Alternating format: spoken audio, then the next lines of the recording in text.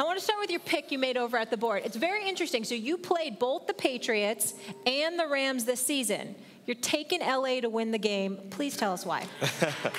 Well, yeah. I know I'm going to take a little heat for it, but no, you know, I think the way their D-line is playing, you know, the offensive play caller is unbelievable, and they have just so many weapons and talent. I mean, they didn't even use Todd Gurley in last week's 2 weeks ago game in the NFC Championship. So if they can get him healthy and playing at a high level, I mean, I think it's just going to be really tough to stop that offense. And then with their defense playing the way they are, I mean, I think it's a win for the Rams. Athlete eyeball test. Do you think Gurley was healthy in the last game? Whether or not 2 weeks gives him enough time to get healthy. Was that Todd Gurley you saw?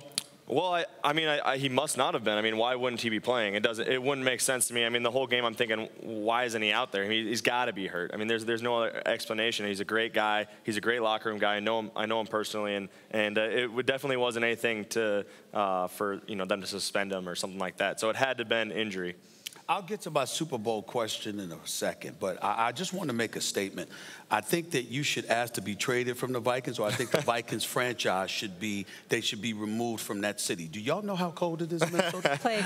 I mean, it's minus 50. I don't give a damn that you're playing in the dome. He's from Minnesota. Listen, I know that Minnesota State. Listen, how do you do it? How do you do it? That's a good point. I really don't know. It's weeks like this that you're like, why do I live in Minnesota? Yeah. It doesn't even make sense. I think it's cruel to children. I think it's cruel to children there. It's unbelievable. No kidding. It's unbelievably cold there. Anyway, let me get back to the Super Bowl here. So you picked the Rams over the Patriots, and I guess that how come experience or lack thereof doesn't factor into the equation for you? Most people that will look at the Patriots, they'll think about Belichick against Jared Goff, a third-year quarterback.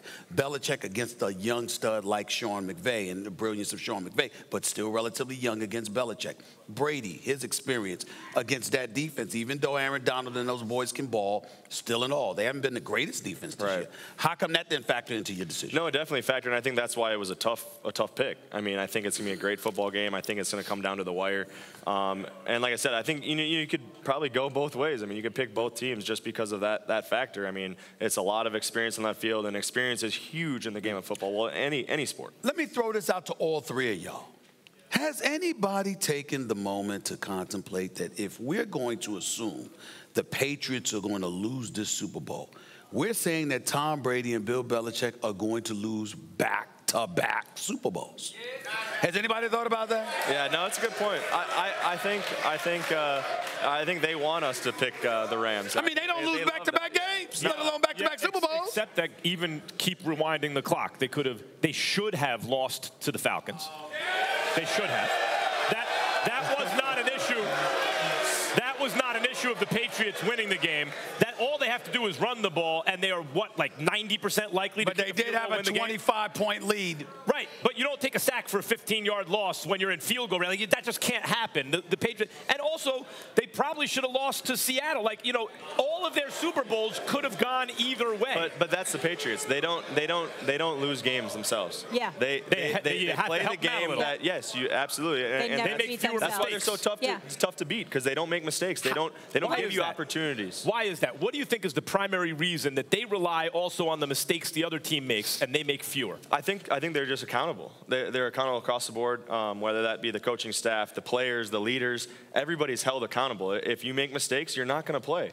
And you're going to lose playing time. So they just have a really good thing going on there, and that's why they've been so successful. One other question about the defense, because I was looking up your numbers in these games. You actually had 135 yards against the Rams in a TD, but the Patriots held you to 28 yards in a TD.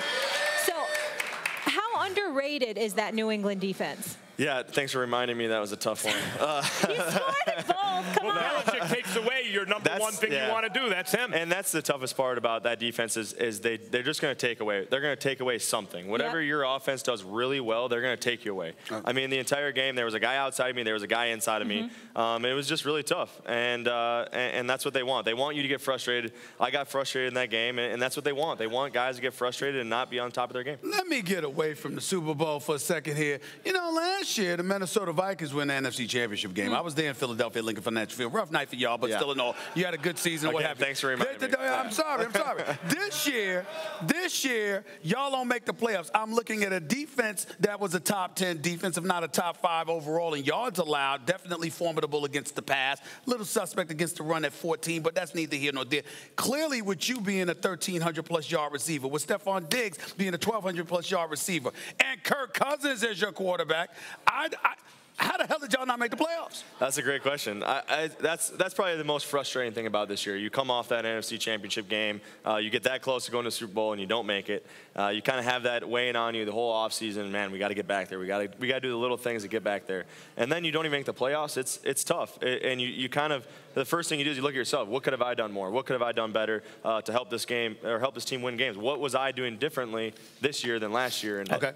Real quick, do you wish that your name got, like when people talk about the best receivers in the league, your name, I think also DeAndre Hopkins is another guy who fits this category. People always say, hey, you can't forget about, a couple years ago, that was A.J. Green. You also have to mention, is that a great compliment to you, or do you wish you were one of the guys that they didn't have to say you also have to mention about? Yeah, honestly, I don't even think about it. I'm just trying to play football. I'm trying to be the best player I can be. And I think when you start thinking about those things is when you don't play your best football. So I'm just going back to the drawing board, try to get better.